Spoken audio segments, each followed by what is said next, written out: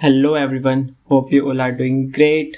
Welcome to our YouTube channel. Today we are going to discuss the post-installation performance metrics of Macos Sequoia Developer Beta 1 on a machine Dell Optiplex 3060 Tiny. Before we begin, let us jump to the system specification of the machine I am currently running this Macos on. So let's go to about this Mac, and here is about my device. The processor which we are using is Intel Core I3-8100T 8th generation based on Skylake architecture, and that comes with 4 core and quad threads. The graphic acceleration is based on Intel UHD630 with a memory of 2048 megabytes. The memory configuration we are running this machine on is a 20GB dual channel 2400 MHz DDR4 RAM with 16+4 configuration. Then let's jump into more information.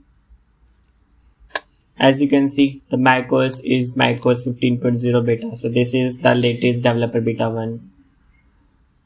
The display which we are using is BenQ GW2790, and this is a 27-inch with a canvas display base resolution of 1080p and 100 Hz refresh rate. So let's jump to the system report. So starting with the audio first.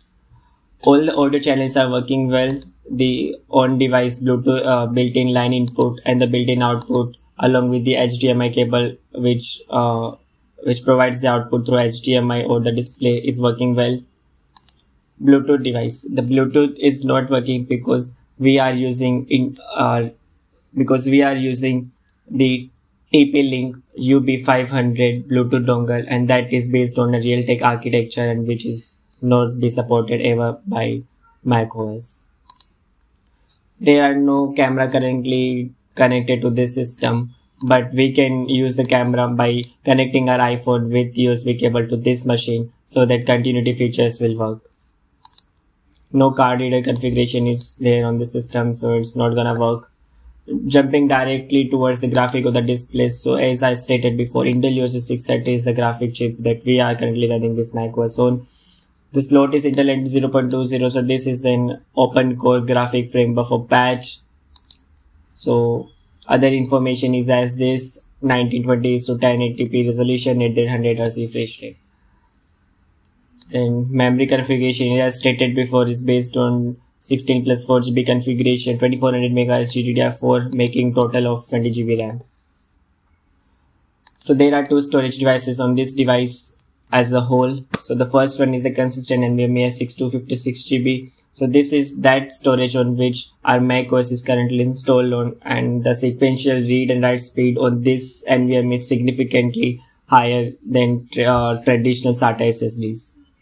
And that is obvious because of the NVMe technology. So sequential read speed is somewhere around 1700 Mbps, and the write speed is somewhere around 1300 megabyte per second. Next, this is the PCI. The only PCI configured on this is UHD630. Then moving forward, the second storage device is the SATA SSD, that is 256 GB of storage based on Intel 11 series chipset. So this is that storage device on which our Windows is currently installed so that we can dual boot whatever the operating system we want to boot in. And then these are the system partitions. So nothing great in this. Yeah, just there is this drive that is interesting. So what I have done is that I have created a partition out of the SATA SSD in the partition scheme of ExFat. So ExFat is that system partition that is supported both by the macOS and the Windows, so that we can have a bridge between the two operating system. Example, if I want to download anything and save it in my normal partition of the macOS that is by default in APFS, which is not supported by Windows, or vice versa, if I download anything in my Windows machine, that will be saved on drive that is based on NTFS partition scheme, which is not supported by macOS.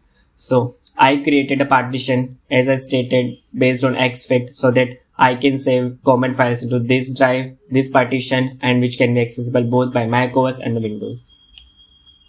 There are no Thunderbolt output or the Thunderbolt USB configuration on Dell Optiplex 3060, so this is not gonna work. I'm not gonna test that. And all the USB port on this Dell Optiplex is USB 3.1 bus drivers. So there are currently 4 devices connected. This is the mouse, USB mouse receiver, and this one is based on the wireless keyboard. This one is the TP-Link wireless networking USB adapter. So this is Wi-Fi adapter. So as you can see, my Wi-Fi is currently connected. So one more special thing about this adapter is that this adapter is not actively supported by Macos. So we need to disable CSR util so that we can have the support for third-party drivers, and only that way we can make this adapter work. So this is the UB500 Bluetooth adapter, which is not going to work in Macos because it is based on our Realtek architecture. Nothing major on this side. So let us jump to the system activity so that we can have a vague idea about how the system is performing after this installation. So jumping to the activity monitor, starting with the CPU. So the idle CPU uses for the system is generally marking up to 10% to 15%, and with a user without doing anything great is somewhere around 4 to 6%. So which is very good. And it's not a secret that 8100T of i3 is not a good processor. It is just enough for some daily stuff. Then memory generally keeps itself to the mark of 7.6 GB out of 20 GB, and sometime it jumps to 8 or 9 GB. Then still we are having a good amount of 10 GB for our normal or other tasks that we can perform. Then disk, because it is NVMe, so there is no problem with the disk usage or the lag due to the disk. And this is the network. So further, let us test the internet speed on this Wi-Fi dongle.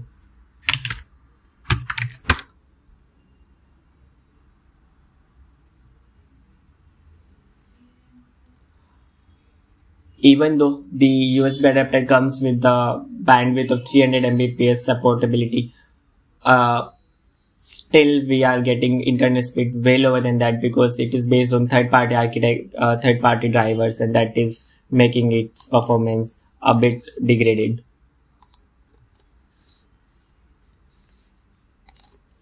Then software, I have currently installed the Microsoft Office 2021 and the Final Cut Pro X. So both are working fine. All the essential features on the Microsoft Access that comes with Office 365 or 2021 are working, like XLOOKUP, the filter function, the sequence function, and all that other functions that are generally restricted to the 365 are also available in 2021 version. So they are working well. Then we have with us is the Final Cut Pro X. So let's open that. As I have imported a file earlier. So the Final Cut Pro X actually works okay. So because of the processor limitations, but it's usable, at least on 1080p resolution files. Now coming to the main part of this video is the EFI. So it is based on OpenCore version 1.0.1, and here are the essential kits that I have installed on this EFI. Is Apple ALC, that is very much standard, Lilu, whatever green, virtual SMC. These are the essentials that you need to have. Apart from that, nothing major is there except the XSC unsupported and USB inject, all that were used for my USB 3.1 configurations. Then I'll open the config.p list. So there is only one catch with that. So I had to struggle a bit with the frame buffer patches on my 8100T processor to make the UHD630 work with other output like VGA also.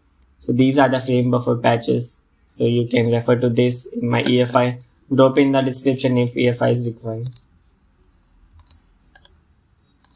Another problem that was commonly faced by many users was related to the wallpaper download. So whenever we had to download a wallpaper, it earlier had a problem that it is downloaded, but after getting downloaded, it was again needed to re-download it, and that never actually worked. But that problem is not on this system anymore. So as you can see, I'm downloading a wallpaper and it probably gonna work fine. Meanwhile, I connect my device to the USB, so then we can have an idea about the continuity features that I was talking about.